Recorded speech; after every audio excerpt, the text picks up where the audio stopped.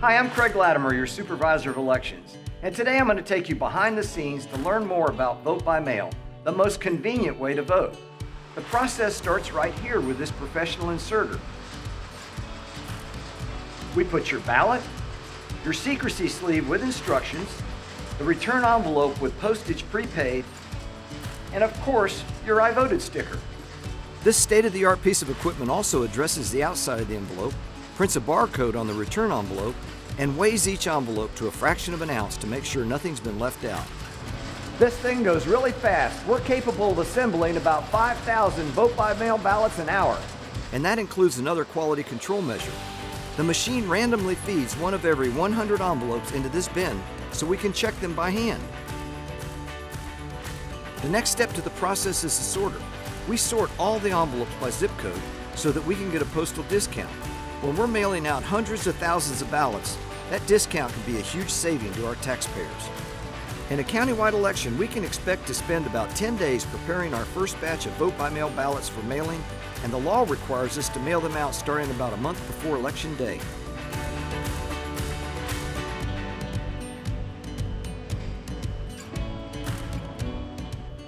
When a request comes in, someone from our voter services team checks to make sure the voter's eligible and hasn't voted yet, and logs the request into the voter's record. Then within 48 hours of processing the request, the ballot will be in the mail. If you find yourself wondering where your ballot is, you can visit votehillsborough.org and track your ballot to see whether we've mailed it. Or give us a call. We want you to have plenty of time to fill out your ballot. One of the nice things about voting by mail is that you can take your time at home to make your voting decisions. If you make a mistake, contact our office and request a new ballot. And when you finish voting, you can put it in the envelope, sign it, and then just drop it in the mail because we've already prepaid the postage. Or if you'd rather drop your ballot off in person, you can drop it in a secure ballot box at any of our 4 offices when they're open or any of the early vote sites during early voting hours. We're back at the sorter now to see what happens to your return ballot.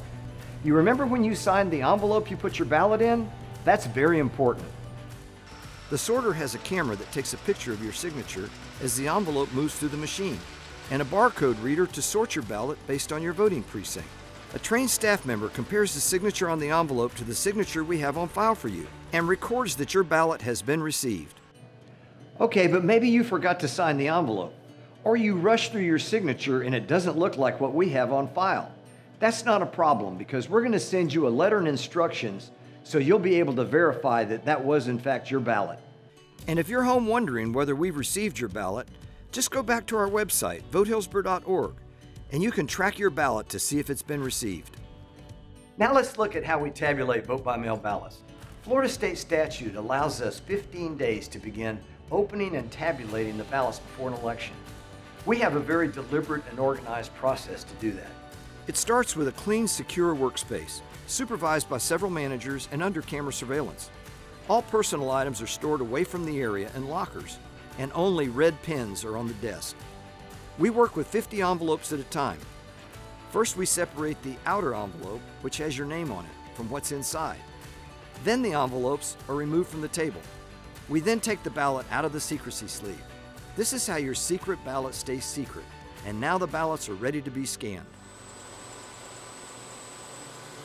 It's important to note that these ballots are counted and tracked every step of the way to make sure that no ballot is misplaced or double counted. After the ballots go through our high-speed scanners, the vote tabulations are stored, and on election night, they are the first results to be uploaded and reported. We're not quite at the end of the story yet. Remember all those paper ballots? They're stored according to their precinct because after every election, we do a manual audit and hand count the votes in randomly selected precincts to confirm the accuracy of our scanners. So what are you waiting for? If you haven't already requested your vote-by-mail ballot, go to our website and make your request.